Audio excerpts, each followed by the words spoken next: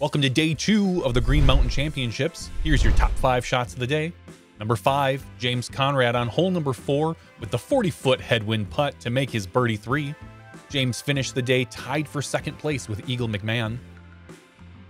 Number 4, let's stay right here on hole 4 and catch Paige Pierce's putt for Eagle from 50 feet.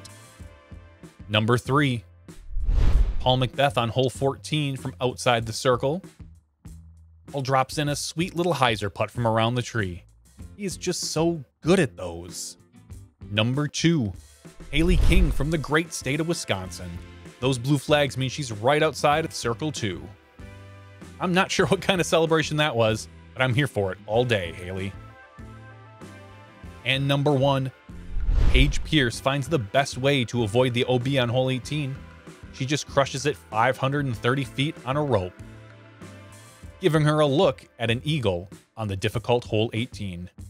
Thanks for watching. You can support SmashBoxxTV at patreon.com/SmashBoxxTV.